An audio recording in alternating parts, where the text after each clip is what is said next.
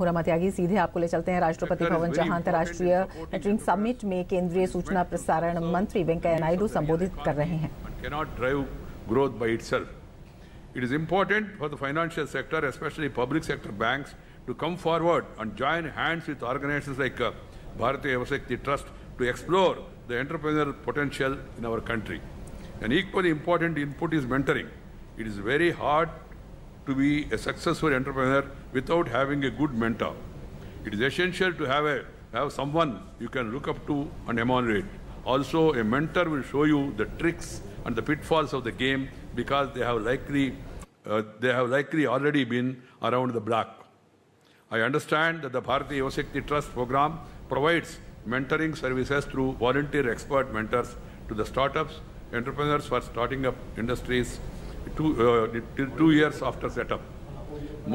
Mentoring includes providing business development services, training on financial discipline, business plan development, technical evaluation of the project, arranging for necessary statutory licenses, bank loan facilitation, hand-holding after takeoff, business networking, participation in trade fairs, exhibitions and awards for business excellence.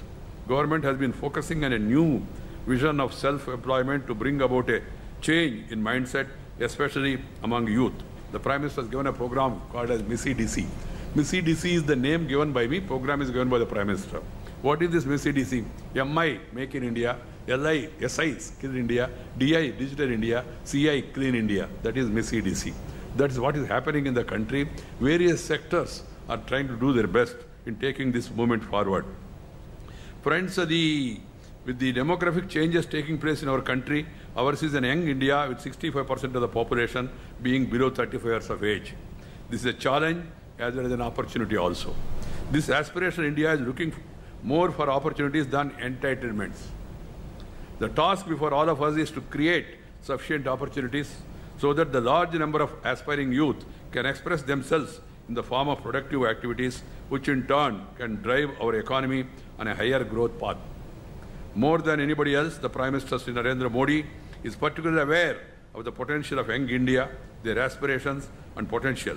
That is why he is relentlessly focusing on creating the enabling entrepreneurship ecosystem so that the emerging and new opportunities are converted into economic activities for the advancement of the self and the country also. As I told you, friends, Make in India, Digital India, Startup India, Stand Up India, earlier Startup and Stand Up. We used to hear these things during our school days. When you come late, teacher used to say, stand up on the bench. Now stand up on your own legs. Startup, incubation, innovation, new phraseology, new ideas, new thinking is happening in the country. That's the need of the hour. We must take it forward. Friends, the Prime Minister also has given emphasis on social security.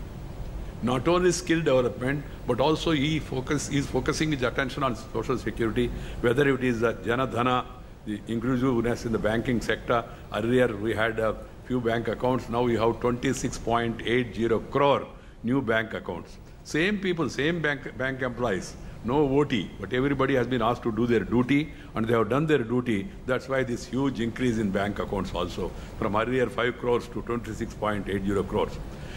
There is a sort of a confidence once you have a bank account. Secondly, he also stressed in the recent days the need for Mudra Bank. Mudra Bank is giving loans to the entrepreneurs, to the women. He said 60% of the loans of the Mudra Bank should go to women. Because women, they have skills and they also excel. If an opportunity is given to them, they will excel. The only thing is you have to give them opportunity. In our country, it is high time that we should also encourage women in a big way in various fields, including in politics, of course. Mere reservation alone will not suffice, but along with the reservation, people have to think in terms of economic empowerment of women also. If you give them proper education, if there is Saraswati, then Lakshmi will also automatically follow. If the Lakshmi is there is no guarantee Saraswati will come to Lakshmi.